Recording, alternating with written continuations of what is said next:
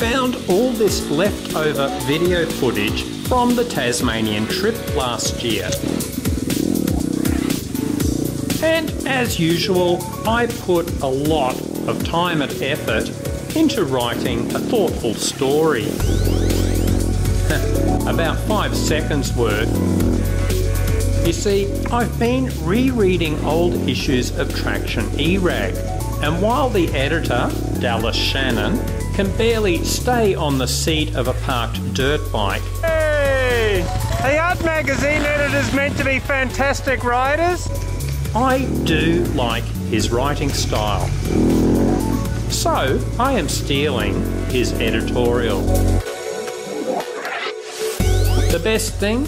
He can't sue me because I have officially joined the lunatic asylum that is Traction E-Rag. So, here we go. A simple yet telling question was asked recently. Do you let your professional colleagues know you ride a dirt bike? A whopping 78% of respondents said no. And this survey was real, administered to almost 1,000 dirt riders, asking questions about income, marital status, bike ownership, and so on. This sad statistic suggests that over 3/4 of dirt bike riders are living in the closet, sneaking around on the weekends so their co-workers don't brand them as immature or irresponsible. Well, here's my own follow-up question. Are we sheep or are we lions?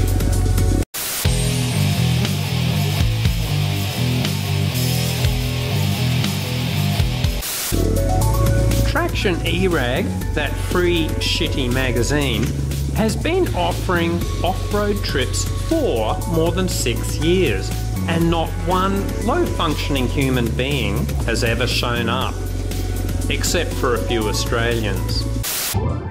Here's Barry Morris wearing his normal Canadian getup.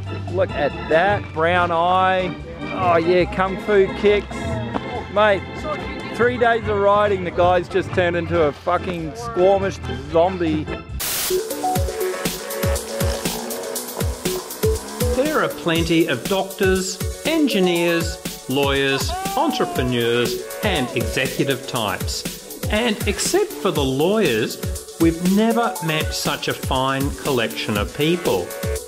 Humble, helpful, sincere, and caring would be a more accurate way to describe the off-road community. The fact is, it's nearly impossible to attract losers, because to participate in an off-road lifestyle, you pretty much need a successful life. As you know, this shit ain't cheap. Therefore, instead of fearing the labels observers put on us, embrace them. Loser, miscreant, and reprobate are typically fighting words. But off-road riding is so exhilarating, so enjoyable, we simply don't care what anyone thinks. The majority of society is oblivious to what really matters, and we figure this won't be changing anytime soon. Consequently, we encourage you to enjoy your reprobate status. And go ahead, savour the disapproving looks next time you're sporting an arm sling at work.